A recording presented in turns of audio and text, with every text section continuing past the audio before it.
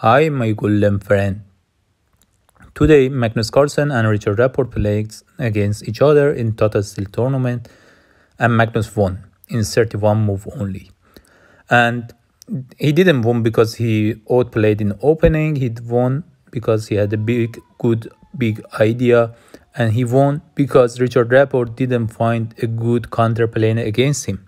I want to talk about these two concepts: the big idea that Magnus had and the missed counterplay of Richard Rapport. Let's go forward and see what's the opening. The opening is the Catalan structure. Magnus played in World Championship against Nepo, and initially gave up a pawn, but later gained back this pawn. In the Catalan structure, you try to attack the b7, a8, and this diagonal with your fianchetto bishop.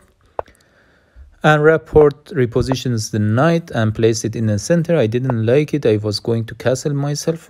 But anyways, he prefers that.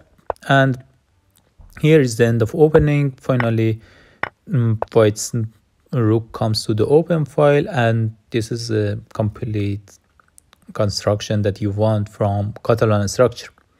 Now, what's the idea of Magnus? What's the idea of Magnus is the following. Magnus wants to create the outside pass pawn, pass a pawn. And what's the idea of black?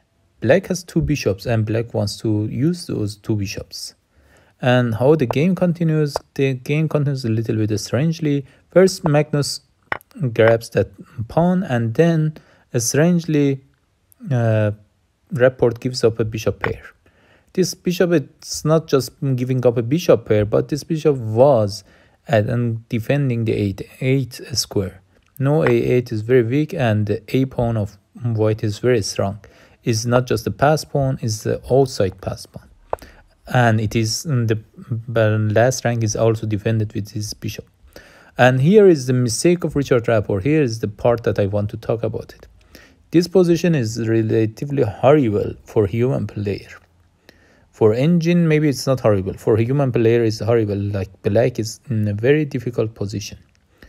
Black should find counterplay. And the best piece to make counterplay is what? The queen itself. Richard Rapport moves the queen, but actually he shouldn't have moved the queen. He should use the queen, not moving necessarily. And what do I mean by that? I mean, if you move the queen to e7, you somehow pinned your queen. White loves to exchange his queen with the queen of black, because you cannot stop the a pawn. If you take the queens off from the board, especially if you take everything off from the board and leave the kings alone, and it's only white who can win in this position. And if you take off the queens from the board, remove the pieces as much as you can, then white's chance is higher, right? Especially if you remove the queen, the best counterplayer piece, then the white chance is better.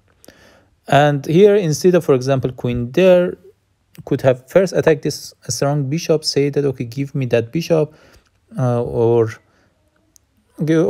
just go back. If it goes back, then push the pawn, and then the knight of black is super strong and controls many squares. Then black can develop bishop, and if white tries to attack this knight, black doesn't allow him, because first attacks the queen and then moves the queen. Here is how you use the queen.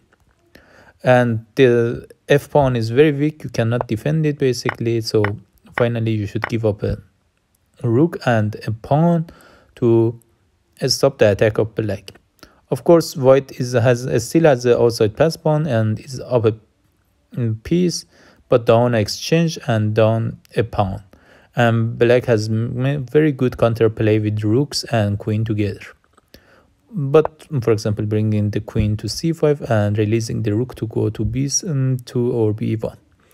But this wasn't what played in the game. The game what has been played was a little bit crazy, let's say, because first of all, Rapport simply gives up the pawn and then tries to attack the queen for whatever reason, or I have no idea if this was an attack to the queen. But the pawn is pass pawn and is pushing forward. And Magnus tries to stop it by going behind the pawn, but this was very Richard Rapport tries to stop it, but this stop was very strange because Magnus simply pins the knight, and you cannot move the knight. If you move the knight, happily exchange the queens, and this is a complete win for white. And the game didn't last too long, and after this massive exchange, finally Magnus is up a piece, down exchange, and has a very strong pass pawn, and Rapport resigned. Hope you enjoyed. Bye.